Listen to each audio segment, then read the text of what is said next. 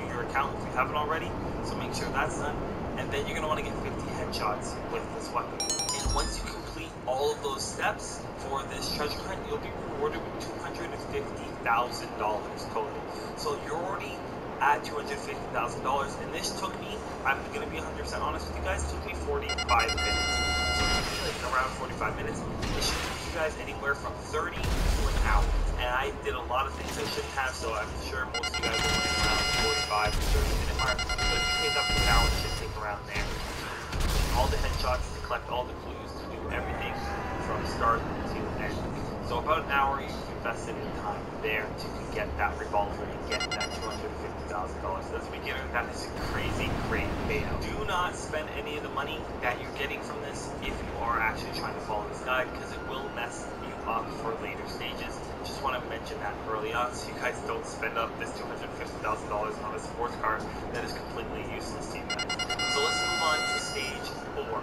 Stage 4 is we're going to be completing the Midnight Slasher missions. So pretty much you're going to want to go and find the clues for the Midnight Slasher. You can look it up online, check out the guides on YouTube, there's tons of them. But pretty much you're going to want to go to this pie area, look at this clue on the wall, and it triggers all these other clues that you guys can go collect. The last clue is a random spawn. So if you guys get confused with the guides and they don't tell you, the last clue is a random spawn, and it's a van. It'll have a bunch of bloody parts and machetes and tools in there. You guys look at that last clue, you get a text from an unknown texter, you read the text, and then you're going to want to go to the airport in the desert up north.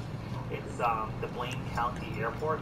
Just go there, sit there with your shotgun out at 1900 GTA 5 time. So 19 GTA 5 time on your phone. You just pop up your phone, you can see the time. It'll say 1900. Okay, when the time hits there, the slasher will be triggered and he will come within the next few minutes. Okay, so have your shotgun ready.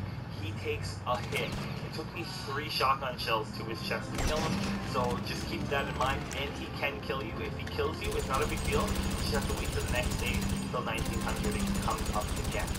So that's what you're going to want to do. Kill the slasher, and then you'll be rewarded with a Navy revolver. Take this revolver and simply get 50 kills. It doesn't have to be headshots like the last revolver. This one just has to get 50 kills. Once you get 50 kills, you'll be rewarded with $200,000. Not only that, you've gotten rewarded with $5,000 for going to all these clues and stuff like that. And when you kill the guy, then you get rewarded. So you guys should be around $500,000 in and around there. Alrighty. This took me around 40 minutes as well to complete, so let's just say 2 hours for both those steps. Around 2 hours of gameplay, of grinding, looking at stuff, looking at guides. I'm telling you, that's how long it actually took me. I'm being 100% legit with you guys. That's how long it took me to complete these 2 steps.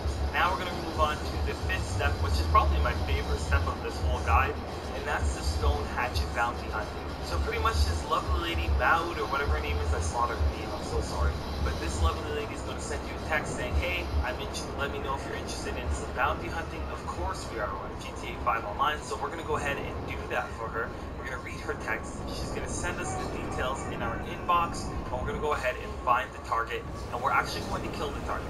You can deliver the target. You'll get $10,000 for delivering each target, but you get $5,000 for killing them. It's not worth the extra $5,000 for killing them. I promise you, it's just not worth your time, especially if you don't have the proper vehicles to deliver them back to your mission. Trust me, just kill the target, I promise. Just trust me. As well as you're going to want to go ahead and do that 5 times. So she will send you 5 different targets. Make sure that you read her text, exit the phone, wait for her to send you a new one, and then continue that process over and over again. The target will show up in an area on the mini-map, and you'll be able to see exactly where they are if you look up the guides in the stone hatchet guide for where the targets are, but it's pretty simple to find them. They're not hard to find. So go ahead, kill them, then go collect your reward, which is the hatchet. It will be in the northern part of the city in Toledo Bay, and you'll get a stone hatchet, which is this really cool hatchet. It's a one-hit kill, and it puts you in this cool mode when you kill people with it. All you have to do is get 50 kills with the hatchet, and then you'll be rewarded another $250,000 plus all the bounty money you got from killing the bounty. So that's quite a big chunk of money. That puts you around $800,000 after you've done all of these things. Now we're going to move on to the sixth step. Now the sixth step is register as a VIP. To do that, you're going to want to bring up your interaction menu. On Xbox, you're going to hold the back button. On PlayStation, you're going to hold the touchpad, and on PC, you're going to hold the menu and button to bring it up. You're going to go to VIP, register as a VIP, and you're going to want to go to VIP vehicles, and then you're going to want to go to rent a buzzer. It's going to say Securo Serve instead of VIP, it might say, but just know that's what it is, same thing. Securo Serve, CEO, VIP, all the same, okay? So you want to go there, rent the buzzer, it's going to cost you $25,000. Rent the buzzer, you only get it if it blows up, you have to re-rent it. Interaction menu.